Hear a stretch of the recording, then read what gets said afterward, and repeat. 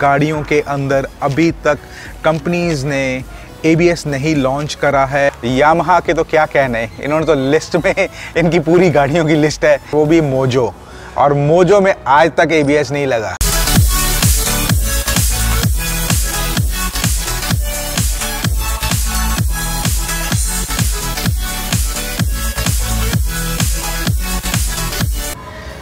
Hey, what's up lovely people, this is Joel, welcome back to the channel everyone. I hope you're doing absolutely fine.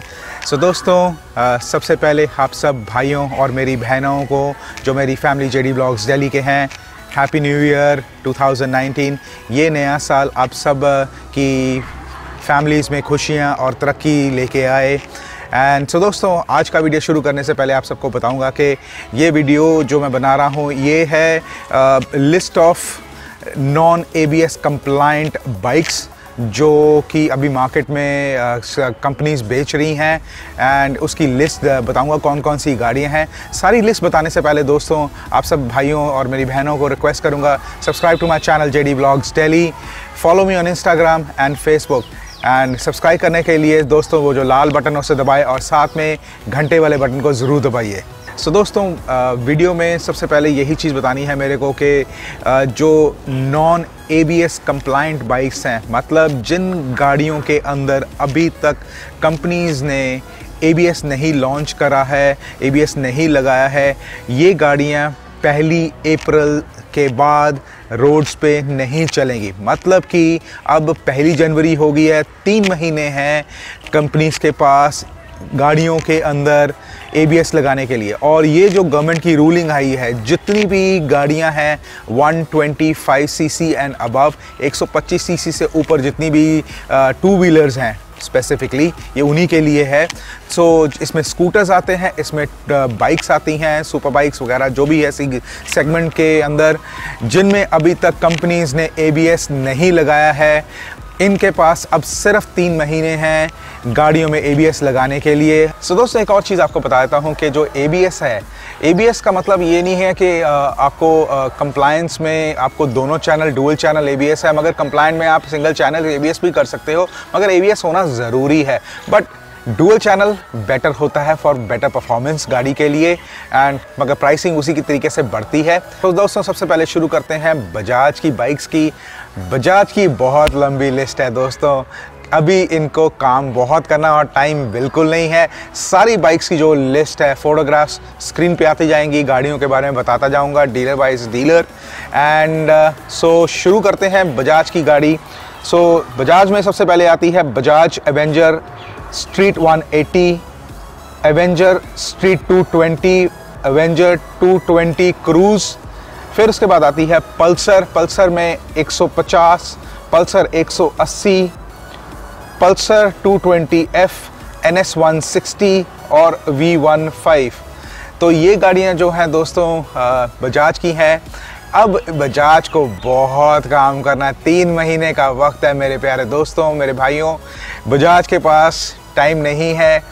सो बढ़ते हैं दोस्तों नए next segment की bikes के लिए, और ये गाड़ियां हैं हीरो की। और दोस्तों हीरो की गाड़ियां ज़्यादा नहीं हैं, क्योंकि हीरो की मेजर जो पॉपुलेशन है बाइक्स की वो 125 से नीचे ही हैं, तो उनके पास ज़्यादा इतनी गाड़ियां नहीं हैं इस सेगमेंट में ABS में लेके आने के लिए।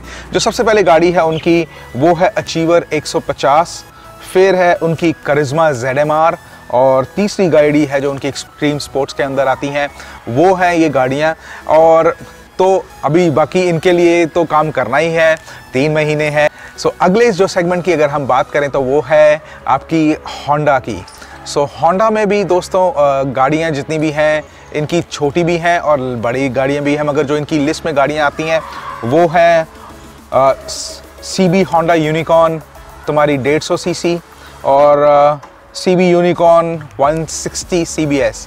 तो इनके पास सिर्फ 2 ही गाड़ियां हैं जो ABS की नॉन ABS कंप्लाइंट है गाड़ियां। अब आते हैं दोस्तों KTM के अंदर। सो KTM में दोस्तों 2 गाड़ियां हैं, एंड पहली गाड़ी जो है वो है RC 200 और दूसरी है ड्यूक 250। सो बाकी दोस्तों गाड़ियों के अंदर KTM की हर एक गाड़ी में ABS है, यही 2 गाड़ियां ऐसी हैं जिनमें ABS नहीं। इनके पास भी टाइम थोड़ा ही रह गया है, बट ये अपना होमवर्क अच्छा कर रहे हैं। सो अगले मैन्युफैक्चरर की बात करें तो दोस्तों महिंद्रा है। महिंद्रा की एक ही गाड़ी है और वो भी मोजो। और मोजो में आज तक ABS नहीं लगा।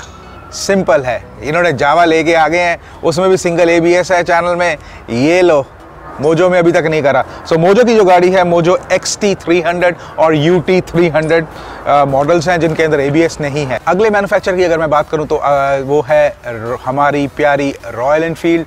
सो रॉयल एनफील्ड भी कुछ छुटा हुआ नहीं है दोस्तों, इसमें भी गाड़ियां काफ़ी हैं जिनमें अभी तक इन्होंने ABS नहीं लगाया। सबसे पहले तो स्टैंडर्ड है 350, फिर इसकी आती है इलेक्ट्रा मॉडल, ठीक है, और फिर क्लासिक सीरीज में कई कलर ऐसे हैं जिनमें अभी तक स्टैंडर्ड कलर्स हैं जिनमें अभी तक ABS नहीं आया है। सो अगली है क्लास बुलेट 500 में भी ABS अभी तक नहीं आया है, वेट कर रहे हैं। नेक्स्ट हम बात करते हैं TVS की। सो TVS की जो दो ही गाड़ियां हैं, दैट इज़ अपाची RTR 160 और अपाची RTR 160 AV। सो ये दो गाड़ियां हैं, इनके पास ज़्यादा टाइम नहीं है। UM की गाड़ियाँ, सो UM वैसे भी इंडिया में कम ही बिकती है, मैंने रोड पे कम ही देखी है, बट इनकी जो गाड़ियाँ जो अभी तक कंप्लाइंट नहीं है वो है रेनिगेड स्पोर्ट्स S, रेनिगेड कमांडो, मोजाइब और क्लासिक रेनिगेड। सो दोस्तों नेक्स्ट जो मैन्युफैक्चरर हैं बाइक्स के लिए वो उनका नाम है यामाहा। यामाहा के तो क्या कहने, इन्होंने तो लिस्ट में इनकी पूरी गाड़ियों की लिस्ट है, इनकी गाड़ियों में ABS ही नहीं है, तो इनको बहुत काम करना पड़ेगा। 3 महीने हैं, सिंपल। और जो इनकी लिस्ट में जो गाड़ियाँ जिनके पास ABS नहीं है वो है R15S, R15 V3O वर्जन 3.0 जिसको बोलते हैं, FZS version 2.0, FZ version 2.0, phasor F5 version 2.0, FZ25, phasor 25। सो मतलब इनके पास जो लिस्ट में बहुत गाड़ियां भरी हुई हैं। सो दोस्तों मैं तो सिर्फ अब यही बोलूँगा कि ये जो गाड़ियों की मैंने लिस्ट आपको बताई है, अब डील मैन्युफैक्चरर्स के ऊपर बहुत सारा प्रेशर आ गया है कि भैया ऐसा है कि अब काम कर लो, थोड़ा सा होमवर्क कर लो, कि ये ना हो कि जो गवर्नमेंट है वो हमारी गाड़ियों को सड़कों पर चलने ही ना दे, शोरूम से बिकने दे। कि दोस्तों जब ये गाड़ियाँ जो आएंगी इसकी प्राइसिंग सब गाड़ियों की बढ़ेगी, क्योंकि ABS आते ही प्राइसिंग गाड़ियों की बढ़ रही है। बट मैंने ये सोचा कि जो मेरी फैमिली है JD ब्लॉग्स दिल्ली की, उनको सबसे पहले ये इन्फॉर्मेशन दे दी जाए कि कौन कौन सी गाड़ियों में अभी तक ABS नहीं है। एक बार फिर आप सब भाइयों लोगों को और मेरी जो बहनें हैं JD ब्लॉग्स दिल्ली की, जो मेरी फैमिली है, उन सबको once again happy new year. और हाँ दोस्तों, एक और चीज़ पूछूंगा, बार बार बोल रहा हूँ कि आप सब लोगों को नोटिफिकेशंस आ रही हैं मेरे वीडियोस की? अगर नहीं आ रही हैं तो दोबारा नोटिफिकेशंस वाला बटन ज़रूर दबाएं।